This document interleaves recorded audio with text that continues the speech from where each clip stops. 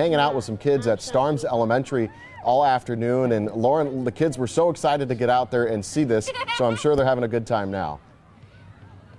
Not only were they excited to get out here, Tom, but I was too. And so we're all prepared. We're excited out here, aren't we, guys? Yes. Yes. Yes. My friend Shantiana over here, she has been learning all about the solar eclipse. What have you learned so far? Well, I've learned that the solar eclipse is the moon and the sun together, which the moon covers up the sun.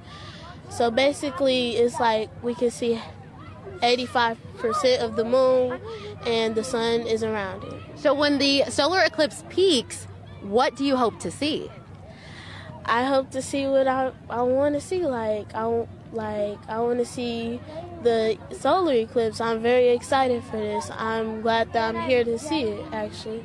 And much like Shantiana, I'm excited too. This is a one-in-a-lifetime experience for just about everybody out here. They've been studying so much. Kayvana, you also want to tell me a little bit about what you know?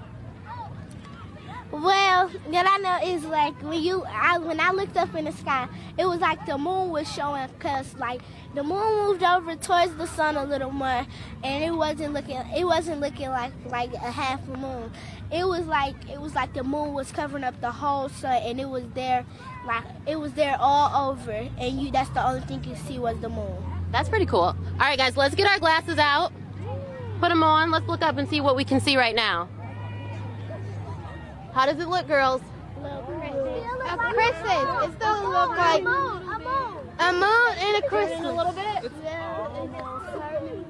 All right, guys. Well, we're having a good time out here at Starm's, and we're learning all about the solar eclipse. We can't wait to keep watching. Back to you guys. And this is what it looks like outside the TMJ4 studios right now. Everybody's in the parking lot with their glasses looking up at the sun.